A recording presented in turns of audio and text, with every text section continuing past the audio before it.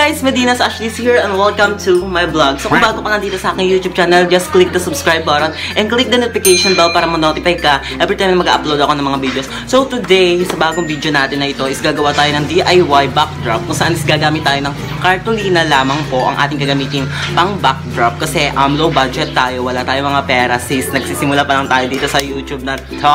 Okay, di ba? Yung mga materials na gagamitin natin para sa DIY backdrop natin is unang-una kailangan natin ng cartolina.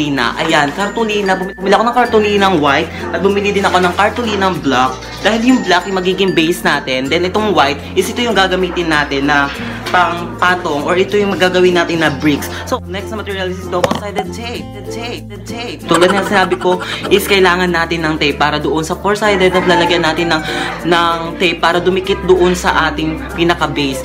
Then, next natin is kailangan natin ng scissor. Kailangan natin gupitin yung tape kasi kapag hindi natin ginupit yan, pangit yan tape. So, ayan guys, yun lang yung tatlong materials na kailangan natin. Cartolina, scissor, and double-sided tape.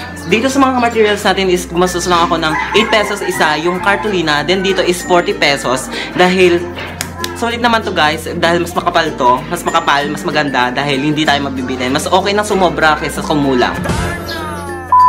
At yun yung mga materials natin na gagamitin. Then, kung nakikita ninyo itong nasa likuran ko, likod yan ng aparador namin. So, ito yung naisipan ko na gawan ko ng backdrop. Dahil ito naman yung pambansang backdrop ng aking video.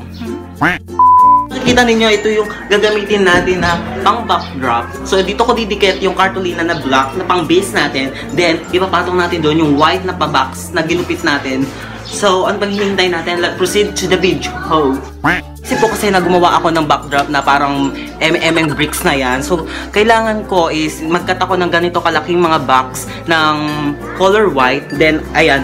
Kapatapos ko mag-cut ng ganito is nilagyan ko sila ng double-sided tape dito sa four side. Dito, and dito. Ayan, diba? Dito. Para sa pagdidikit natin ng base natin na black is nilagyan ko siya ng double-sided dito sa mga dulo. Ayan. 4 na double-sided tape para mas matibay yung pagkapit niya. Hindi tulad ng jowa mo, binitawan ka kaagad. Char! Ayan, ididikit na natin tong base natin dito sa aparador namin. Sana di ako pagalitan ng lola ko, diba? Hindi kasi sa akin to, sa lola ko. Siyempre, tatanggalin muna natin yung double-sided tape para dumikit naman yung ating mga dinidikit. Diba?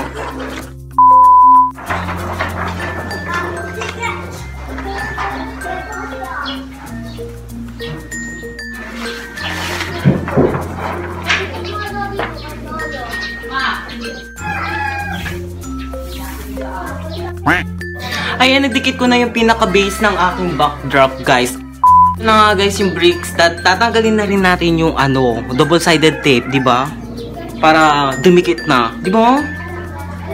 Depende sa inyo guys kung gaano kakapal yung gagamitin yung ganito. Pero ito yung bet ko na design, parang ang mga bricks. Pero kayo na rin bahala kung ano yung gusto nyong design na gagawin ninyo sa gagawin yung backdrop. Ayan, paulit-ulitan na naman po tayo.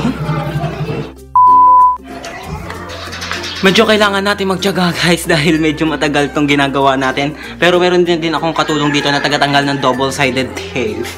Pero tiis-tiis lang kayo dyan.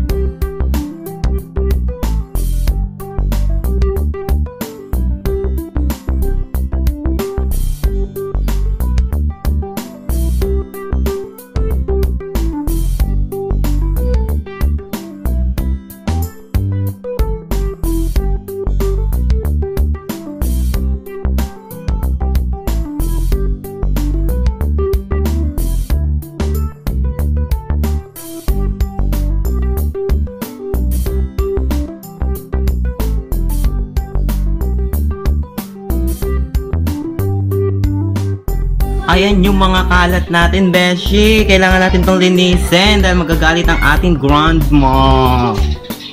Ayan guys, tapos ko nang gawin ang DIY backdrop. So sobrang saya ko talaga kasi sobrang ganda talaga nitong naging resulta. So kung handa ka na makita to, maghintay ka lang in 3, 2, 1.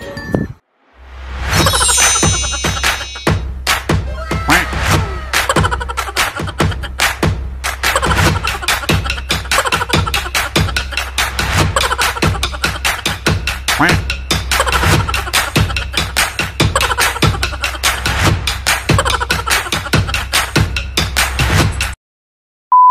ito na guys ang ating DIY backdrop. So ayan, sana nagustuhan nyo to.